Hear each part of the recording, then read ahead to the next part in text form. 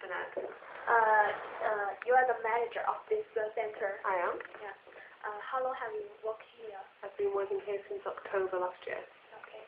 How does the animal center help animals? Okay.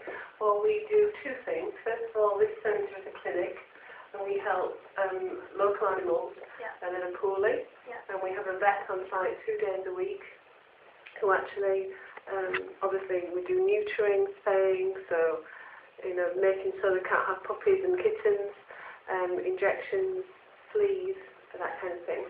And then we also have a charity shop in Wigan to raise money to enable us to help us run this clinic at a lower cost. So people who can't afford to go to a mainstream vet would come here.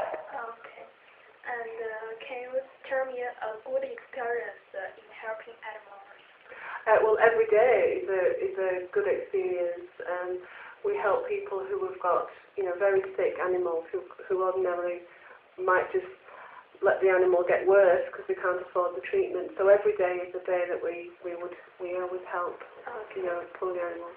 Yeah, and how many animals?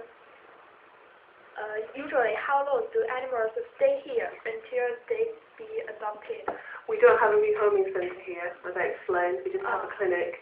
What we do is we actually rehome cats and kittens through private boarding, which is a vet in Standish, and they're generally about 2 weeks, no more than 2 weeks. If they're here for longer than 2 weeks, then we would send them to another RSPCA so that they'd have a better, another chance of a different area. Okay. And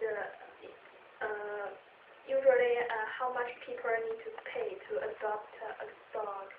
To adopt a dog, it depends, but generally it's about £80. But the thing is about an RSPCA dog is that it comes to you health checked, it's neutered, it's defleed, it's microchipped, so it's value for money. Okay. And does the center self-fund or have other financial support? All self-funded.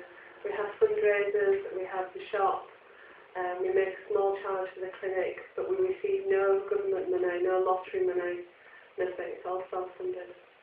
Sir, do you have volunteers here? We do have volunteers, yes. What do they do in the center? In the centre here, they work in the clinic. They help out with the little retail shop we've got in the clinic. Yeah. Then we have volunteers at our charity shop, and we have volunteers who fundraise for us as well. Okay, yeah, that's our question. Okay.